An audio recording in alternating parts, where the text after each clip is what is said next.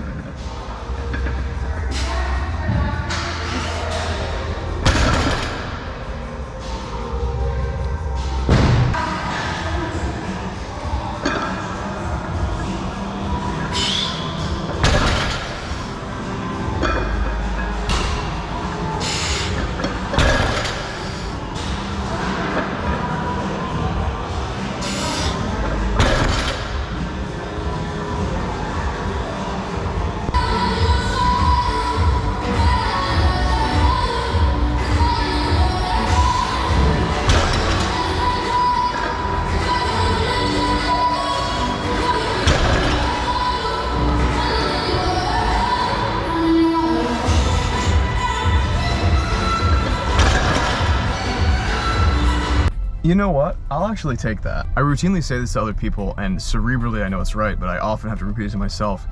Not every single lift is going to be a new PR. You're not going to feel great every single time you go there. Sometimes you're going to feel like absolute trash, and you're going to perform like absolute trash, and that's going to happen. Not so much that extreme today. I still managed to set a PR for 3 reps on the deadlift. I don't know if that's because I got stronger or because I actually, you know, had the wherewithal to try. Either way, now I know 525 I can do for 3 reps. I was gonna say with relative ease, but relative compared to what? I was pleased I got it done with how difficult 555 was. I should have been able to get that quite a bit easier in my mind, but I guess not today. Did complete leg day today, and I think my next chore is to dig holes in the front yard.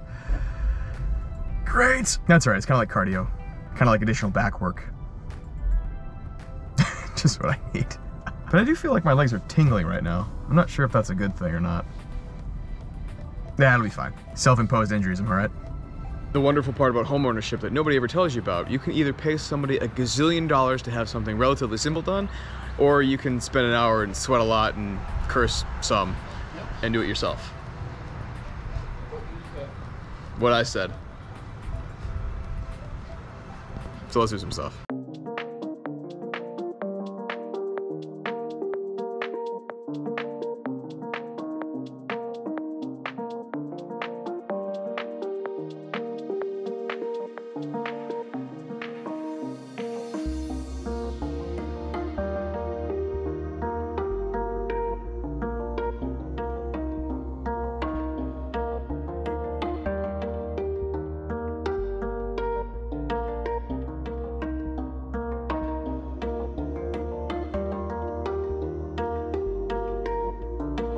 Well, that was significantly less fun than I'd hoped. I have no thoughts. I have no words. Well, I have one thought. Well, I guess it's more of a feeling. Hunger. Now that I've had the chance to clean myself, but I wanted to show you what we did exactly. So, first 2 things were these trees right behind me. In their spot, we used to have this, like, giant, frankly hideous bush looking thing. So we tore that out and dug that in there. I spent significant time with Mr. Hatchet trying to cut up all the giant log-like roots, I guess, that were back there. It was a lot. So that was the overwhelming majority of my time and frustration out here. But let's go to the other side. We did manage some more fun stuff. Like this tree, of course.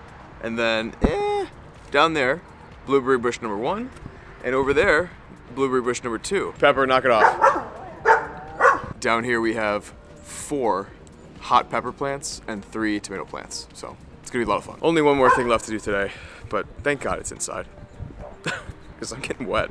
The last thing I need to do today is with my office, and I am gonna edit no sound when I'm in here. Maybe you can kind of hear it echoing. Now, I'm not using my camera's microphone. I'm not using the microphone that goes on top of that camera. I am using my microphone right here that is connected directly to my computer right in front of me. If you can hear it, I can hear it here. But if you can hear it, there's echoes that I don't want. So I have to do something about that. You might be able to tell that I changed my office for the 1000th time in a row. And I think this is where my desk is gonna live forever.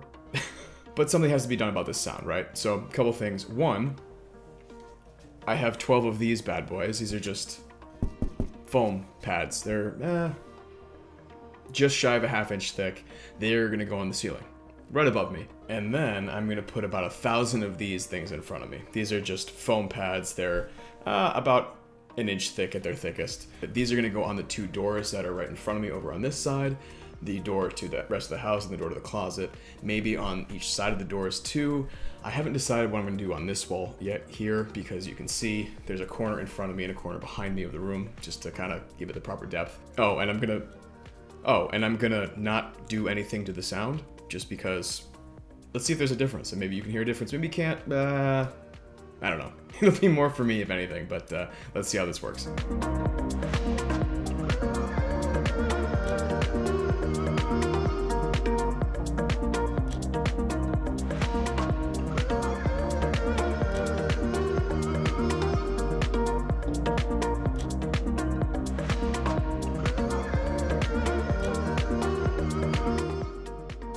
All right, how's it sound? I'm not gonna know until I get into the computer after this, but what I've done, so we only put up 6 of the ones above me. The doors in front of me have 10 panels on each of them, so 10 square feet of soundproofing. There is another 6 square feet in the left side of that corner right there. This wall here, kind of in front of me to my right, is empty, but we're probably gonna put stuff on there eventually, so we'll see. But I feel like it sounds far deader to me right now. I can kind of feel the echo from behind me. I'm not sure how, but I can. And as I glance into the computer where it's like recording, and I can see like the recording, there's like no dead noise in this room, which is kind of awesome. Because there used to be a bunch of stuff just kind of like buzzing around, and there's nothing. The office update will come soon enough. Actually, I take that back. The office update will not come soon enough because it's been in the works for like almost a year already. Hopefully by the 1 year mark of being in this house, this is ready to go.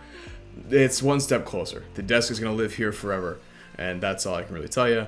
Soundproofing is getting there.